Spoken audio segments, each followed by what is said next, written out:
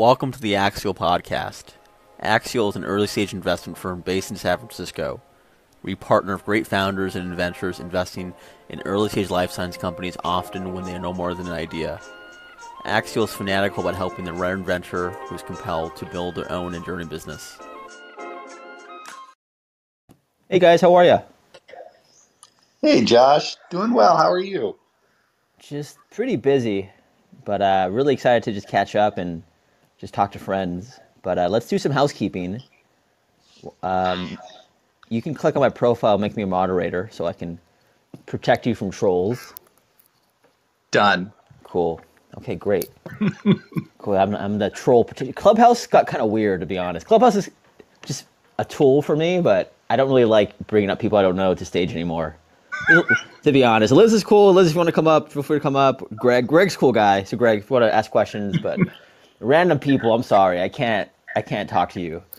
To be honest, Clubhouse got really weird over the last few months. Just a lot of weird questions, but yeah, really excited. I'm really curious, but I'm going to save asking you what sort of questions you've gotten for maybe offline. That's honestly, there was a guy. He was like talked for 10 minutes about how UV light can kill COVID. I'm like, oh yeah. This guy, are you serious? Or the funniest thing I ever heard on this app, this lady was like, "Who invented RNA?"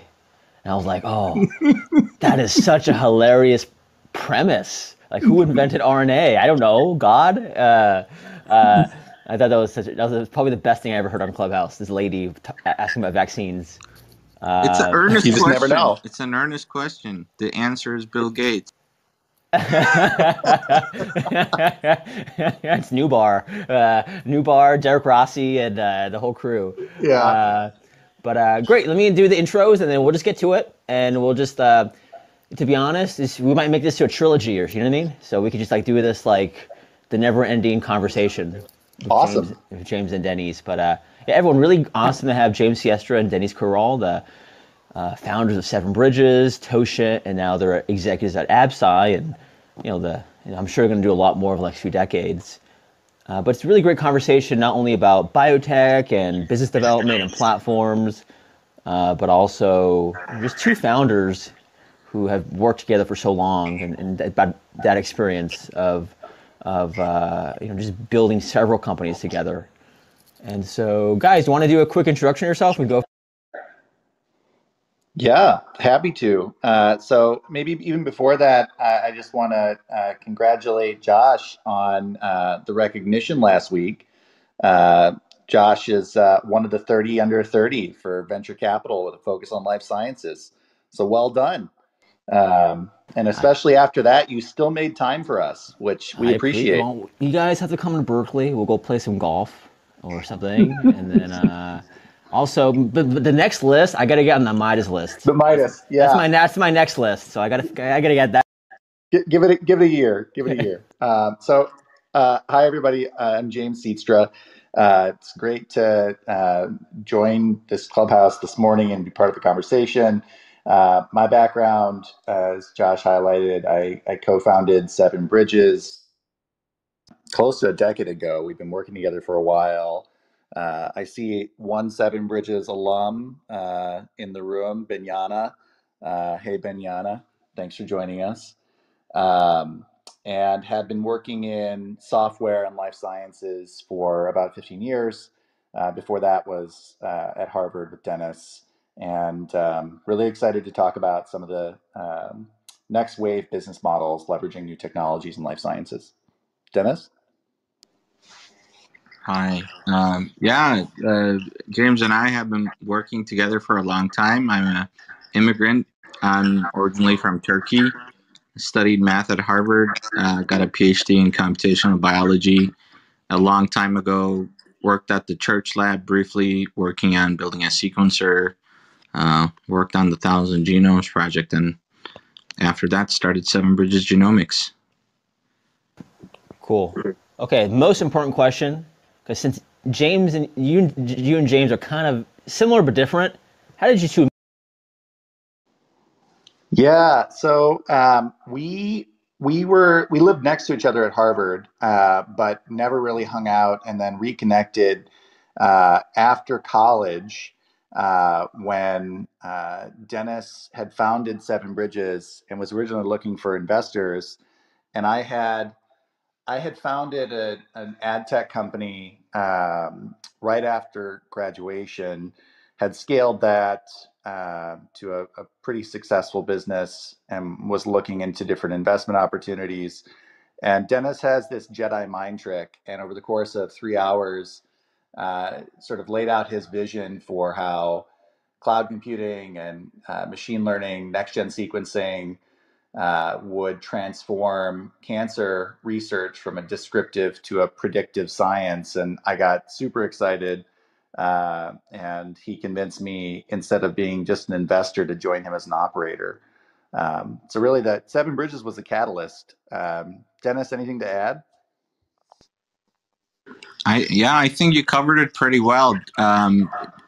I from my viewpoint, I was a first-time founder in a PhD program, and James already by then had some experience starting and scaling companies. So I thought he brought valuable experience apart from the small investment, and in hindsight, that was a pretty good deal for the whole company, and here we are today. Really cool. Yeah, James, I had to put you on mute, just there was some background noise. But Deniz, maybe then, why did you start Seven Bridges? You were, from my you were grad student at BU, and this is like the mid 2000s. What were you seeing, and why was it the right time around genomics, around platforms, and what was that kind of initial premise of Seven Bridges? Yeah, so I in college I didn't have much of an interest in entrepreneurship. As you all probably know, Mark Zuckerberg was our year, and there were other successful entrepreneurs, and I truly had no interest in. I was a math major, but taking a class with George Church was really eye-opening for me. I got really impressed by what was happening in the area of genome sequencing and synthetic biology back then. And going to grad school was a natural evolution of that.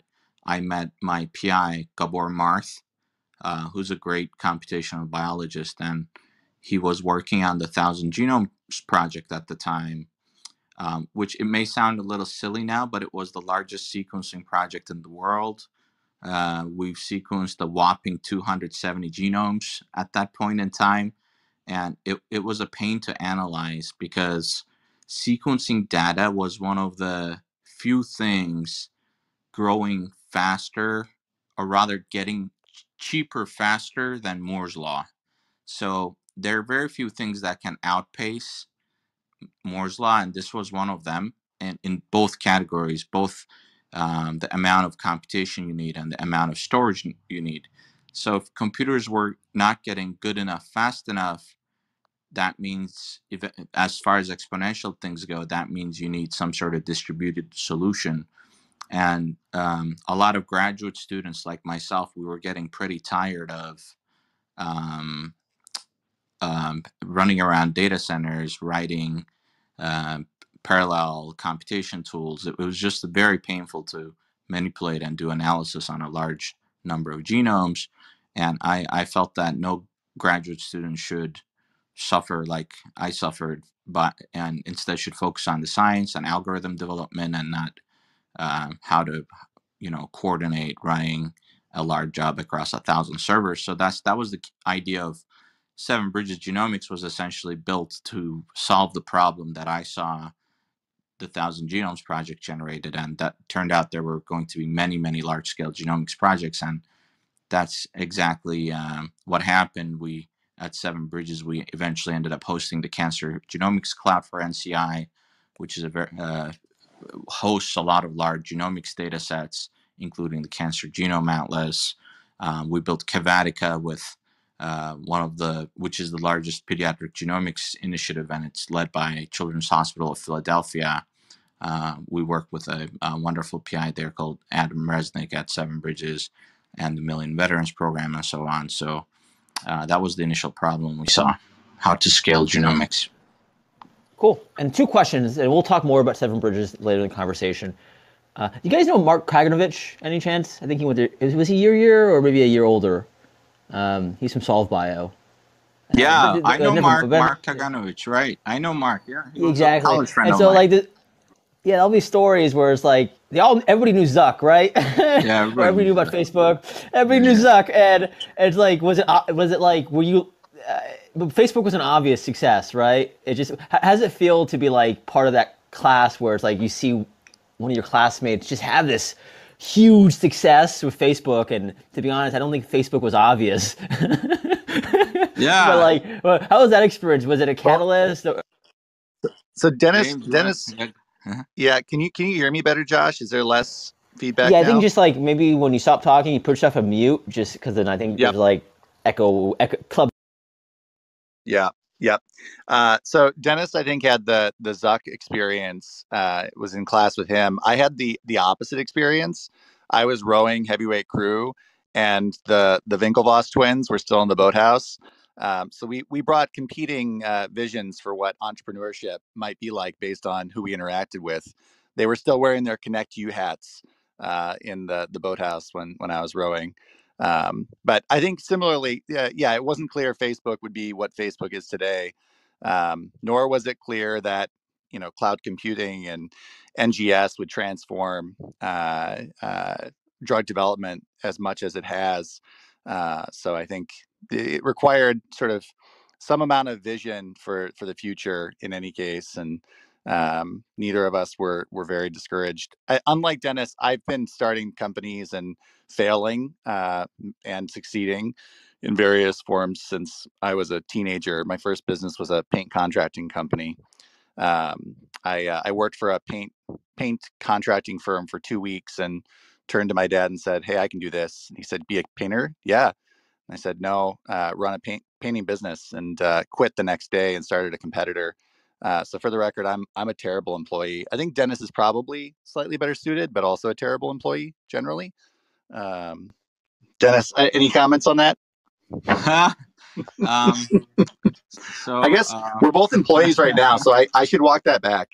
Yeah, I'll be honest with you, I'm pretty unemployable too, so I think we're all in the same type of group. So, but second question, Dennis. What I'll say is AbSci is a great place for people who traditionally would not fit into a stodgy kind of 100,000 person pharma company infrastructure. So that was actually, and I'm sure we'll get to that in a minute, but that was one of the criteria that we looked at when we were brainstorming on exit opportunities for Totient. We looked beyond just the economics. We also looked for a cultural fit that would enable us to be productive inside an organization. Yeah, AbSci is a great company, to be honest. So it's going to be around for a very long time. So it's kind of guaranteed success. So, but maybe, Dennis, one question about the Seven Bridges timing. Was it obvious to you that sequencing would outpace Moore's law at the time, or was that like a belief that you had to have? Because it seems, I don't know if it would be obvious in mid 2000s that sequencing costs would go down so quickly. Yeah, so for me, it was an example of the future being already there, but unevenly distributed. For me, it was pretty obvious because I was very lucky to see, Rich Terry, Greg Poreka, Jay Shendir building the pollinator and offshoot instruments at the Church Lab. We were essentially building a sequencer, and part of my job was to work with another engineer called Mirko and Eric Garrison on testing the different Hamamatsu cameras, the lasers, picking the fluorophores, writing Python software to control the microcontroller, control the imaging. And I had this experience of seeing how essentially a sequencing instrument would get built, and the underlying technologies that go into that instrument were scaling so fast, and the costs were dropping so rapidly. We went from the $6 billion reference genome to the $300 million venture genome to just a couple $1 million.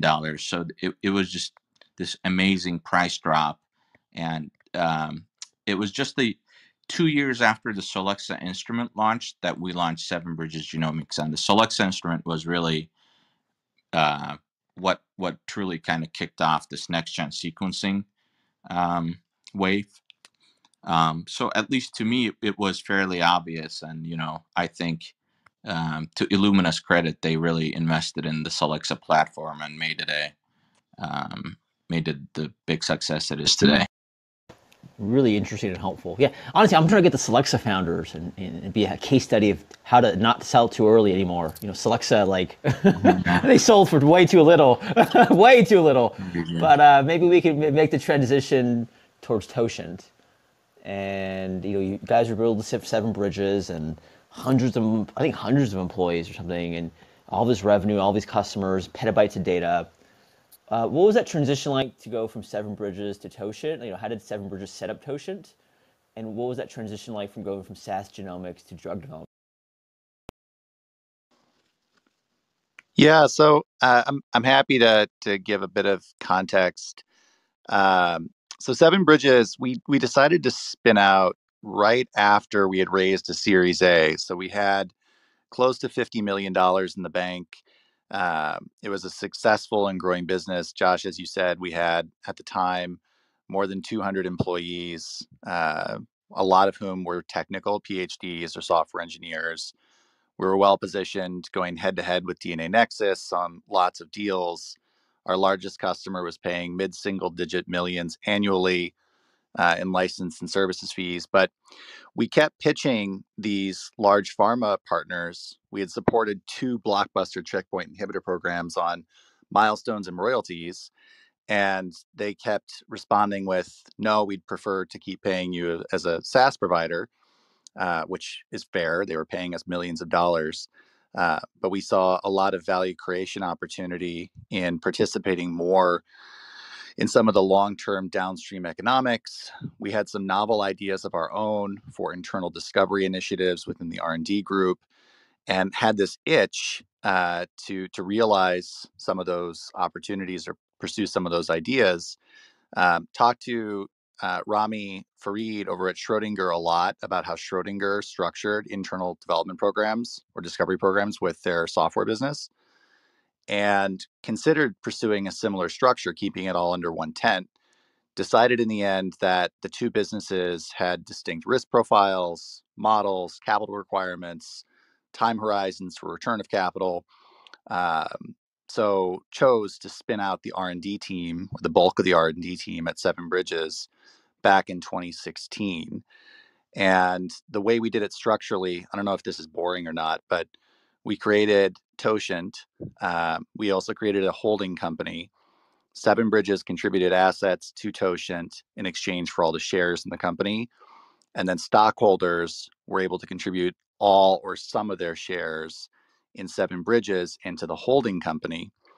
And then Seven Bridges redeemed a portion of its shares held by the holding company in exchange for all the shares in Totient.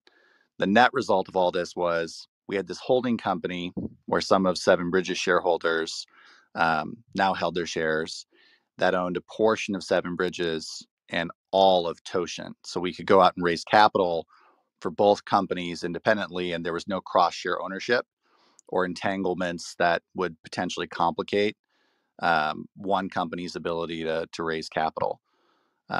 Dennis, you can speak a bit more to some of the R&D projects we were pursuing, but that's from a business perspective, that was some of our thinking and how we executed on it operationally.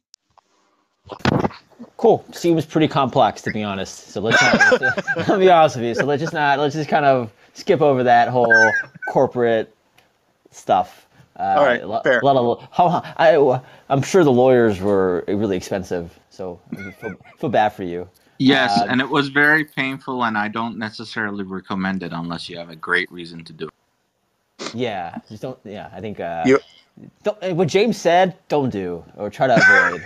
That's kind of that's the lesson here. Also, hesitate to use LLCs. There's downsides when it comes to the taxes at the outcome once you sell one of the companies. Happy to talk offline to somebody about tax optimization regarding LLC structure, but not for this call. Definitely. So maybe we can talk about kind of that experience of your day-to-day is focused on selling software, genomics, sequencing, and then how your day-to-day as founders shifted towards drug development and targets and it's a whole different experience. And how did you learn? How did you update your skill set to become drug development CEOs? And who did you talk to? What mentors did you seek out? Because I think being a SaaS data CEO founders is a lot different in terms of being like a biotech CEO. So how did you update your?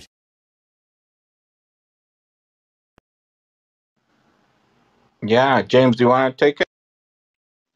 Yeah, sure. So we talked to a lot of people and read a lot, and I think there is years of trial and error. Candidly, it's a different business, and a part of the hesitation from some of our partners at Seven Bridges was that we had been SaaS founder CEOs, but we had not done drug development. For anybody on this call that's looking to go raise capital from traditional life science investors, there's often a hesitation if you haven't at least brought an asset into the clinic in funding this sort of next wave of founders in life sciences. And I think in the first few years, we faced that. We had a lot of validation we had to show, but we found some champions. Johannes Fruhauf, who is the founder of Mission Biocapital and Lab Central, Steve Tregay, who's the founder of Forma, mentors Marian Nakata over at J&J,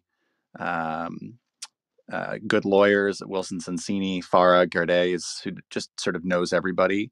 And they helped us, I think, get acquainted with the vernacular. And as the program, especially around the human-derived antibody discovery, leveraging TLS, which Dennis, you can go into a bit more deeply. As the program advanced in those first few years, there were a couple of tipping points where all of a sudden those connections we'd established with not only investors but strategic partners became valuable because we could show them enough data to validate some of our novel approaches to discovery. But it's a grind transitioning from one industry to the next. And had we just been interested in sort of value maximization, there was an argument to be made to sort of rinse and repeat what we knew how to do in selling genomic data analysis software. Yeah, and I think what was really helpful personally for me was having the life sciences PhD, where you become accustomed to the pace of research and the risks involved. It's so there was a good understanding on my part about the overall difficulty involved and the low chances of success. And I think any PhD student sees a lot of failure day to day in the lab and things just not working out. So I do think having some sort of life sciences academic background is actually a good um, introduction to the um, the job of being in a life sciences company and getting comfortable with risky research projects and doing things on the cutting edge. And in fact, I think to some extent, some of the larger companies over time lose the appetite for doing novel and risky things with an uncertain outcome. And to double down on something James said, we really benefited from finding the right early backers, the early believers. We primarily relied on seed funding at Totient, and beyond just the initial investment, our early seed investors truly believed in the mission, and I think what they saw was a balanced approach combining algorithmic, data-driven approaches that we are essentially kind of digital natives in life sciences, uh, combining that with more traditional drug discovery approaches, and I think despite some of the our lack of experience, the novelty of that combination made it exciting enough for people to kind of approach us as an experiment, and a lot of early backers did call us their experiment in this type of computational and, let's say, less computational approaches to drug discovery. Cool. Let's make this transition, shift gears, and talk about drug development platforms and use Totient and AbSci as kind of the case studies. And so when you guys started Totient, and you guys are coming from like a SaaS background, genomics background, and then you're trying to make drugs, how did you think about your platform at Totient versus platforms in the past, especially the value? Yeah, so we had a very specialized approach to human-derived antibody technology, and I think that really helps. So I can maybe briefly describe that. We were looking for patients with a specialized type of immune response called a tertiary lymphoid organ, and this is a mature germinal center present inside the tumors of patients, and they produce these affinity matured clonally expanded antibodies. And we used bulk RNA-seq data to mine uh, heterogeneous tumor sequencing and reconstruct antibodies from these rare patients with this type of immune response, and then figure out if these antibodies did anything. So we are not the only human antibody discovery company in the world, but we are one of the handful primarily human-focused companies. And among all the human-derived antibody discovery companies, we had a really unique approach and a unique platform on how we went about doing that. It was heavily reliant on computational biology and sifting through the patients and antibodies with a specialized algorithm. So in that sense, I think it was a differentiated platform, and it could add something to big pharma. It's something they didn't necessarily have in-house or had time to build out. So I think that makes it particularly attractive. And uh, humanization remains a big challenge in biologics discovery. Um, so starting with fully human material still to this day has its advantages. Um, there's a lot of focus these days, justifiably, on de novo design and fully, ML-derived design, but all those resulting proteins still need to get fully humanized to avoid um, various immune reactions and downstream issues. Okay, awesome. I think so. We had Jacob Oppenheim, I think last week, and you guys did a deal with him at EcoRx. And so Jacob Yeah. was discussing about, acquiring data sets and then standardizing them and then generating their own data. How did Totient think about acquiring public data, or which public data sources to use versus internally generating your own data set? Yeah, I think it's very problem specific. So in our case, there was just so much published bulk RNA-seq data that it just made sense to start there and start using those data sets. And at the time, and actually still to this day, there just weren't a lot of efforts or success at reconstructing correctly paired antibody sequences from those data sets. And we were uniquely able to do that. So there wasn't really much of a downside on relying on public data set, because the way we used and transformed it was still quite unique for our company. But we did not want to stop there, so we did actually establish partnerships with hospitals. We speak about our Avera partnership quite a bit, um, that James set up for us. And we are rapidly expanding the kind of partnership side and getting our own data set as well. For some applications relying on big data, it does make sense to generate bespoke data and close that loop of generating data, training your models that generate new hypotheses, and just kind of generating that flywheel effect. So I think both approaches make sense, and public data is an excellent place to start bootstrapping that. And once you churn through all the public data, you can expand from there.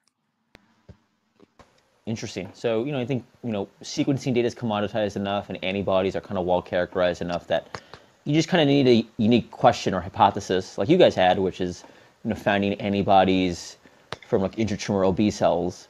Right. So how many antibodies did Totient end up having at the end before you guys got acquired? Was it like 10,000 or 100,000? It was a big number. Yeah. So we are very selective and filtered down significantly, and we've actually observed millions of unique CDR3 sequences in our data sets. But ultimately, we were looking for high quality germinal center based clonally expanded affinity matured antibodies. So ultimately, at the time of our acquisition, and this is fully public information available on the S1, we had roughly 4,000 antibodies at the time of our acquisition that are based on processing over 50,000 patient samples. Cool. Well, congrats on that. Now let's talk about, use that to set up the AbSci acquisition. Maybe James, because James is, honestly, James is a master negotiator. When I have a portfolio founder, it's like, oh, just talk to James. James knows, he's been doing business. James, I didn't know you did paint. So he's been doing business for the last 25 years or something, from paint to biotech. That's going to be the title of this podcast. How did Thanks, Josh. Seriously, but how did you two think about getting? Why did you? Yeah. Can you just talk about that experience of building Totient and then getting acquired by AbSci? Yeah. Dennis, were you about to? No.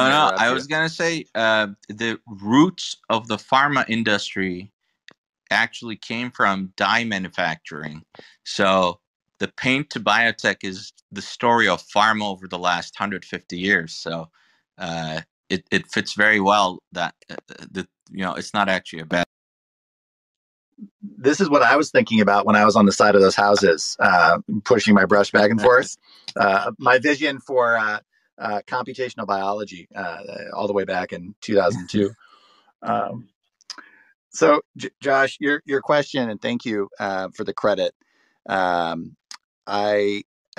We originally weren't looking to sell the company, so it's been a very productive year for the Totient team. We went into 2021 with a lot of leverage. We came out of stealth for Totient last September, so it's been just over a year since we came out of stealth.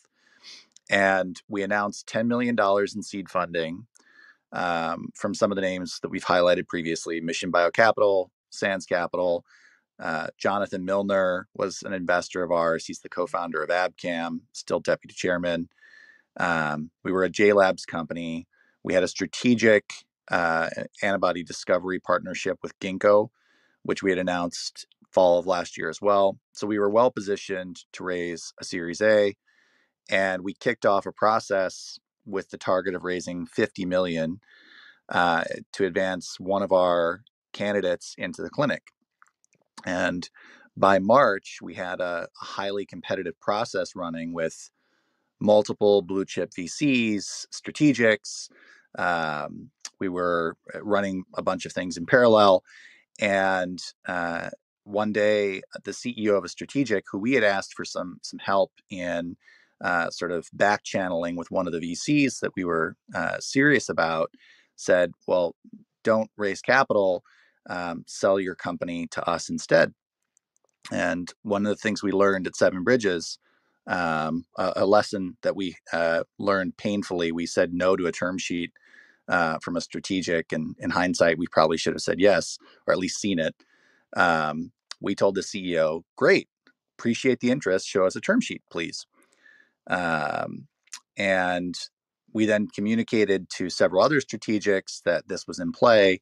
And we found ourselves then having two competitive processes running in parallel, one of which was Series A, the other was an acquisition. And AbSci, for lots of reasons, was the best possible fit for us. It combined our discovery strategies with AbSci's platform for optimized therapeutic protein design and biomanufacturing. It allowed us to de-orphan all these antibodies we'd computationally assembled and really build the largest collection of human-derived antibodies tissue-specific human-derived antibodies and target antigens ever. And we found not only the science really exciting, but also the culture. And Sean McLean, I mean, you've had him on here, Josh, built his company over the last 10 years from a basement lab. And it really is, if we were going to be employees anywhere, not a bad place for us to be employees at. We get along well with the team, and the vision is just really exciting. It reminds me of early days at Seven Bridges when we sort of predicted what the next few decades would look like. And then we merged with AbSci 48 days before their IPO, and sort of rode that momentum. And we sold. So based on the stock price during the first 10 days of trading, the cash and stock total consideration to acquire Totient ended up being somewhere between 101 and 124 million. And we sort of did the math and saw the upside in combining our technologies, and decided it was worth selling earlier than we had originally thought. We thought we were going to take this into building a public company or be acquired, once an asset was in the clinic. So it was unexpected, but a great turn of events, and couldn't be happier with the outcome. Awesome. Yeah, I think, well, first of all, congrats. And yeah, I think, you have a pile of cash and you work in a great company, and now you get to do a lot more. You two are leveling up, right? I think as founders, as a duo, each 5 years, each company, you're leveling up. And so I think the best is yet to come. But maybe to talk about, especially for James, maybe specific tactics around, how do you engage partners? I think what you just said, I'm create a little snippet, and like how to talk about fundraising and create the right type of momentum. So how do you think, seriously, how do you think about engaging partners? How do you think about closing deals? Are there any little tactics or little tricks you've kind of collected over the years in terms of talking to just like talking to VCs and getting them engaged with you? I think you alluded to just taking the money, right? I think some founders, when there's money on the table, they kind of bungle it and they don't take the money, and that's always a mistake. If there's money on the table, you should just get it. You should get it. So any little tactics you've picked up along the way in terms of engaging partners and closing? Yeah, I think it's a delicate balancing act. I'm a big fan of taking the money on the table, but on the flip side, the single best thing you can say to an investor or potential acquirer is no. There's nothing that gets a buyer more excited than you saying, "I'm not going to take your money. I don't need it." So I think you have to, if you can walk a fine line between making the buyer or investor fight for participation with not turning them away, that's a fine line worth walking, but there's no sort of magic formula for doing that. The best way to position for that is to have good validation for your asset or whatever you're selling. If it's a discovery platform, have a resultant asset that is well validated in a data package. So have your science check out. And in addition to that, I think having competition so you can posture and you're not beholden to a single potential buyer. Both of those things enable you to run efficient processes and sort of get maximum value for what you're selling. And that's true if you're trying to do a licensing deal. It's true if you're selling a company. It's true if you're bidding on a paint contract. I mean, these are less true. It's actually less true if you're bidding on a paint contract. But I think these are sort of generalizable ways of engaging competitive processes and selling things. Dennis, do you have anything to add to that? No, I think we got. Cool. I think competition is the key word here. Competition between bidders, and that's always as an investor, I'm always trying to avoid auctions. But then if I invest in a company, I want to send my portfolio companies to the auction. And so it's that's how I think about things. And I think it's always nice when you have a lot of people who want you, and then And then if you want something, you're one of the few people who get it. So it's kind of always a balancing act. But maybe we can then shift gears and talk about platforms, and now in the context of Totient, AbSci. And so maybe, can you talk more about how Totient fit into AbSci? AbSci had also bought a company called Denovium, Yeah. 2 years before. And can you just talk about the premise of AbSci, and now how's Totient like adding? Right. So I'm very excited overall about the premise of synthetic biology, right, and where it's heading. And the at the very beginning, we started with this idea of how do you turn biology from a descriptive science into a predictive science, because initially it kind of started out like stamp collecting, right? Collect different specimens and make different observations, a lot of them being molecular observations.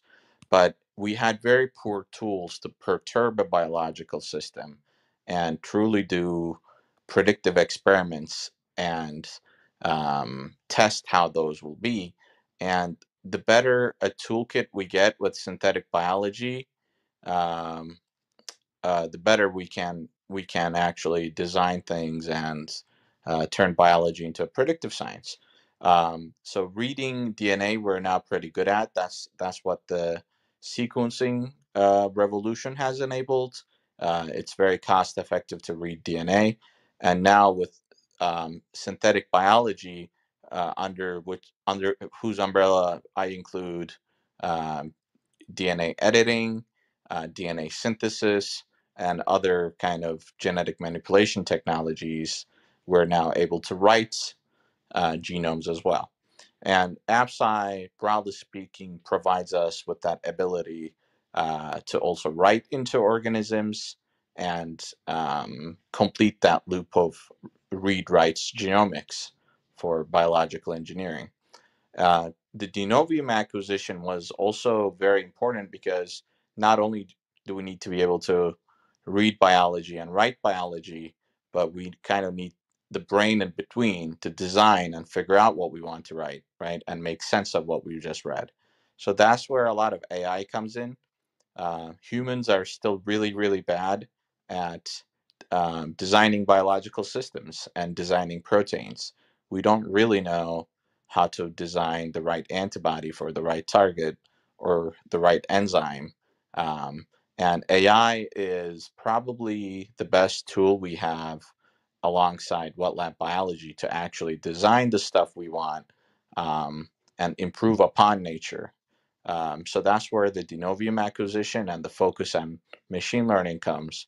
And the overall vision for AbSci is through combining Totient, AbSci's existing business, and Denovium, it kind of makes progress on um, this journey synthetic biology is having of doing more and more of these steps in silico, of making sense of genomes, designing novel proteins, and ultimately carrying out the lab work to generate organisms to produce these proteins.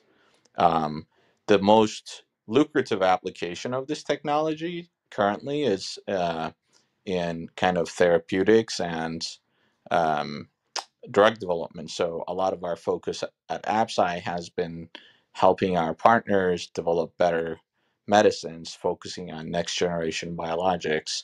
And Totient had this focus on targeting tumor specific membrane antigens that are really a key aspect of enabling a lot of next generation biologics. And a lot of the antibodies we discover create content that can go into a bispecific or chimeric antigen receptor, and a number of different modalities, which AbSci is really good at engineering and optimizing.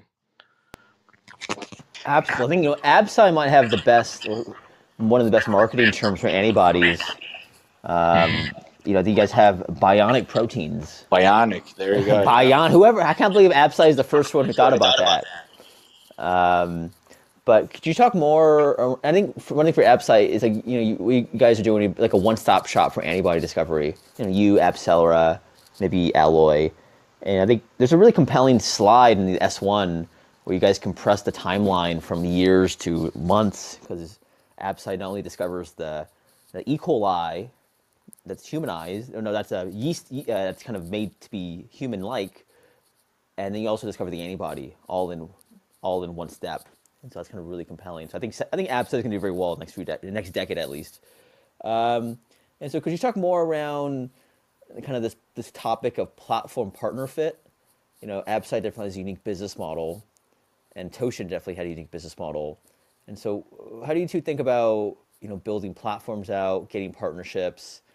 How do you think about making sure that you retain the value of the platform and not give away a crown jewel? How do you think about data in that context? But this overall discussion around platform partner fit, how does AbSci and /Totient think about it?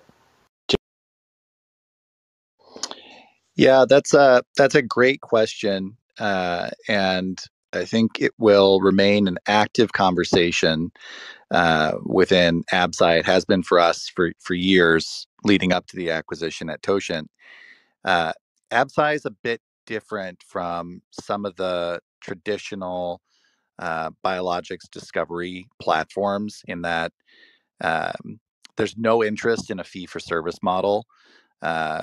We are relatively choosy about the programs we partner, and we want to have conviction around the biology because we expect downstream economics on those programs. So even though we're preclinical partners, typically we're looking for sort of the next 10 years for these assets to advance and be clinically successful. So you'll see more, I think, partnerships like EQRX, where they're multi-target deals, and where we have the potential to realize some of that long-term value creation. And we're deeply invested. So the reflective of sort of what Dennis and I have done in the past, both at Seven Bridges and Totient, AbSci is investing and moving more and more to in silico design and optimization. I think arguably we have the largest AI team in biologics in the industry, at least from a sort of non-internal perspective. And that investment is sort of the beginning. We intend to do a lot of platform and infrastructure investing to be able to continue, Josh, as you said, sort of compression of timelines, not only compress timelines, but be able to offer technologies that are truly differentiated from other companies in the space. But it's not going to be a prolific engine insofar as we're not looking for fee for service arrangements and to do small projects with hundreds of companies. We're looking to partner selectively and participate in the downstream economics. Absolutely, yeah. You just want to work with the best. So you work with Jacob at EQRX. You work with, I think you guys work with Merck or Novartis. I forgot. You work for a bunch of companies, Amgen yep. Maybe. So you guys work with everyone. So everyone good you work with. So I think AbSci is a good company. And also, I'm be honest with you, you guys hired I don't know if it's announced yet. I won't announce it. But you guys just hired a genius from Facebook. So congrats on that. That guy is a genius. Josh? Yeah, Josh, man. Yeah. You guys, I can't believe you hired Josh. I don't know if it's public, but seriously, congrats on hiring like Josh from Facebook. I don't know. I won't name his last name. Let's keep it a mystery, but he's a legit protein engineer. So you guys, next hire is Bart, right? So get Bart on board. We are fortunate. We're fortunate to you get sort of network effects, right? Where people want to join that team, and we've got a really strong on multiple layers, a really strong set of people contributing to building for the long term, which is pretty neat. Yeah, seriously. And capital. Yeah, I mean, AbSci is such a great story. Sean, he moves back to his parents' house in Vancouver, Oregon, and he's like doing his work in the basement lab, and he's trying to make E. coli human-like, and he spends a year tinkering. It's really honestly a story of a great inventor tinkering, having a vision, and then like taking a lot of business model risk and social risk, and it worked out, which is pretty cool. And so being part of that, I'm sure that the culture today kind of is connected to that founding story. It Right? is. It kind of probably persists. There's probably small little things that you aren't talking about that like are really unique because of how the company was founded, and because AbSci, and plus Vancouver, Oregon, great place to live. I mean, in terms of taxation, So, really, so Sean is absolutely tenacious. A big part of the reason Dennis and I chose AbSci was Sean, Matthew Weinstock, Greg, the CFO. We met the executive team, and we just felt so confident that through sort of the next however many years, the next decade, the company was well positioned and had the vision to execute, take risks, and then just tenaciously go after it. Sean is unwilling to take no for an answer, which is fantastic when you're selling into organizations with lots of inertia and bureaucracy. And you're right.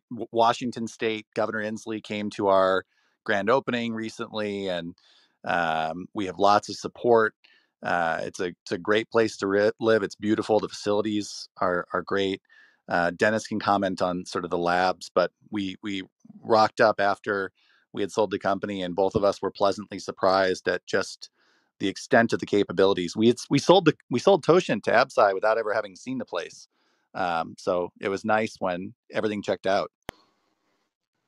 Yeah, I mean, you mentioned the location, and the lab is quite impressive. It's 77,000 square feet of purpose-built labs for AbSci, and the first time I visited there, I was just constantly doing the math of how much that would set a company back to have a lab of that size in either Cambridge or this either San Diego or San Francisco. And I think that's one of the advantages of our location is to have uh, such a high throughput, automated, and large scale lab facility that uh, the kind of the more computational technologies ultimately rely on and benefit from.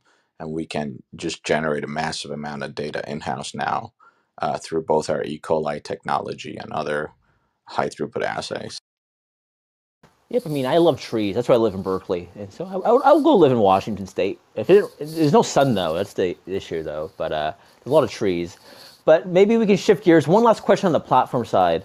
At AbSci and Totient, part of it, you guys have the ability to discover antibodies and validate new targets, but you also have an E. coli platform to manufacture this stuff. That's very rare, right? Most antibody discovery platforms just discover the antibody, but they can't help you make it. Where AbSci is one of the, I think maybe one of the few that can discover the antibody and like the chassis that's going to make it. How does that help you in BD discussions and partnership discussions? And is that a major advantage? And be able to have discovery and manufacturing all in one like product. Yeah, what kind of advantages?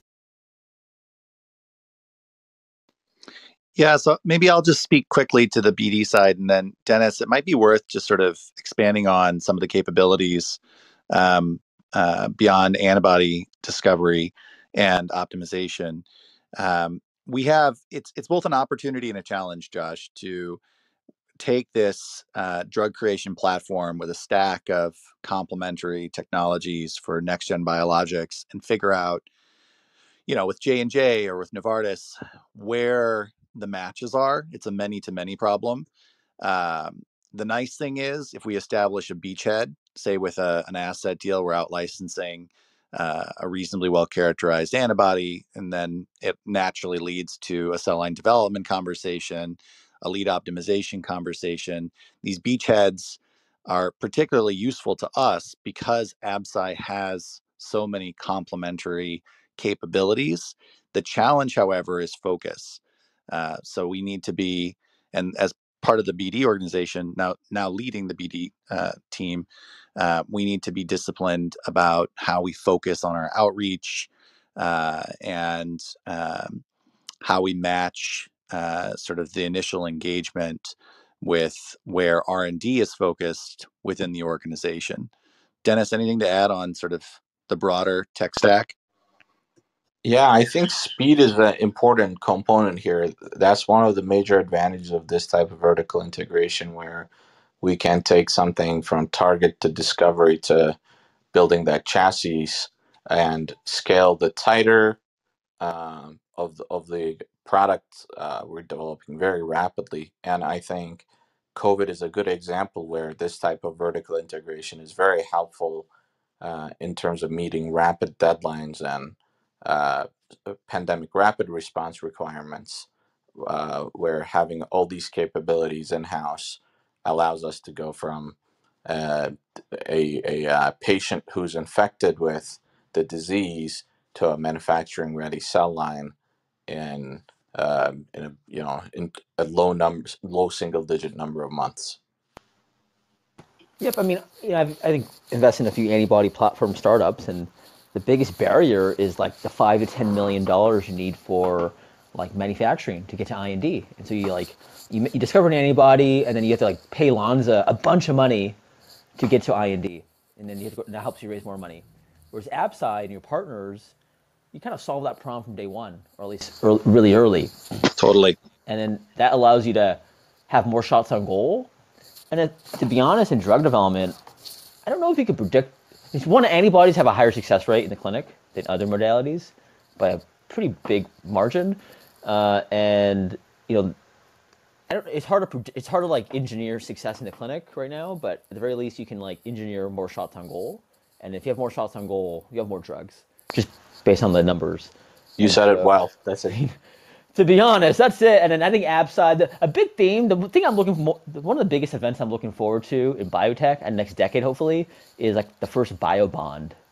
Like the first company that securitizes a bunch of drugs in a bond and then like sells the bond and it gets money from it. And I think AbSci could do it, right? I think one day you guys could make a bio bond. And so whoever makes the first bio bond, I think it's gonna be a big pivotal event. And so I think AbSci has, yeah. Couldn't Axial do this, Josh? Isn't this something, a creative structure you could put together? Yeah, but I don't generate IP. I just read all day, so I don't know. It's tough, right? I don't do anything but read and talk You'd to have to people. broker some partnerships. I don't know. I think maybe honestly, AbSci plus Axial.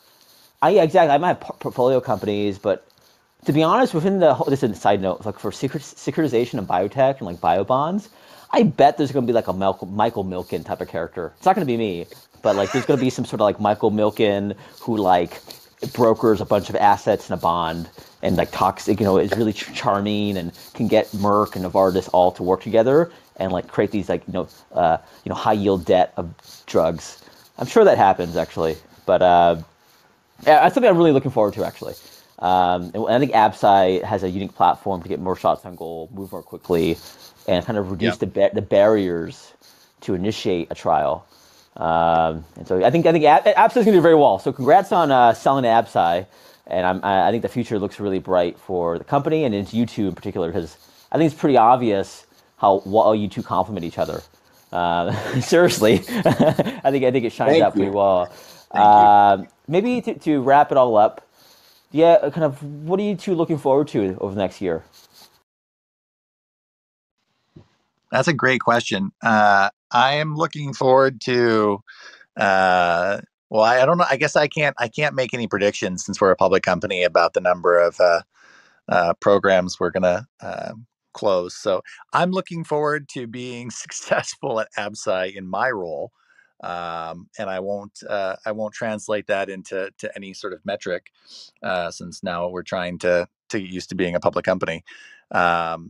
And just executing. It's really exciting, the complementary nature of the technologies AbSci had with what Totient brought and what Denovium brought.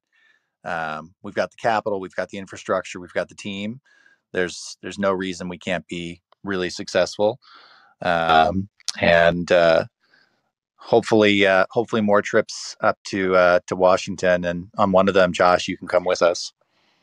Yeah, and while we have the audience, maybe what we could say is we're looking forward to working with innovative startups and innovative structures. We're a very inclusive platform company, and there's still lots of areas in which we love bringing on partners. So I guess that would be a good takeaway in the next year. James and I are actually looking forward to meeting new companies, new founders, and learn more about what they're doing and see how it could complement what we offer at AbSci.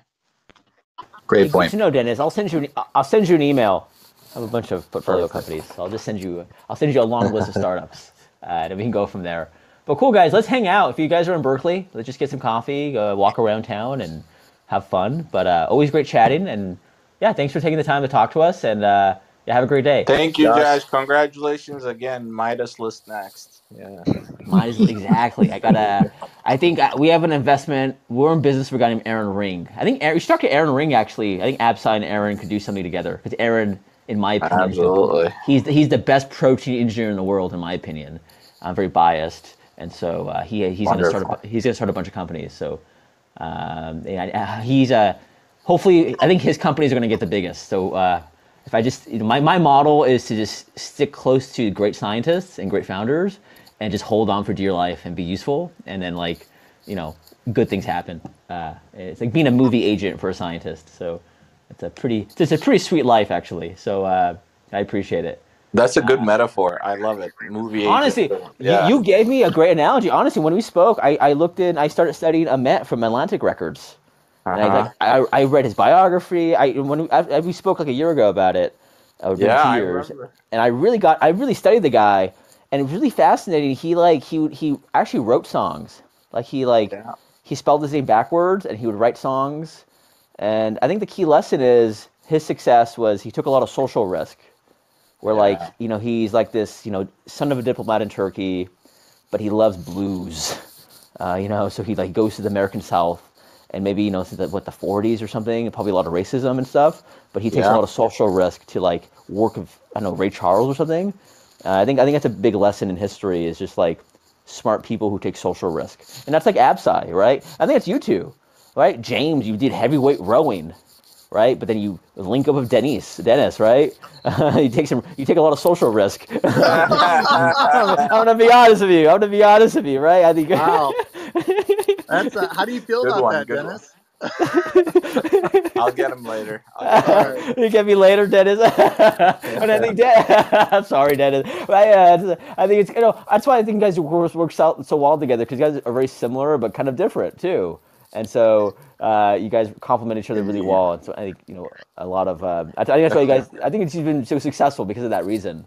I'm sorry. You're good. I'm sorry. Cool. What a way to. You read up on Ahmet Ertegun, founder of Atlantic Records. Yeah, he's I cool did. guy. I mean, I studied David Geffen. Who else do I study? I study Ari Gold. As you got to watch Entourage. Ari Gold's a case study. That's great. But a few other folks. But cool, guys. Let me. I know you guys are busy, so we'll talk soon, man. And have a great day. You Awesome. too. Bye-bye. Thanks so much. Take Thanks, care. everybody. Bye. Talk soon. Bye.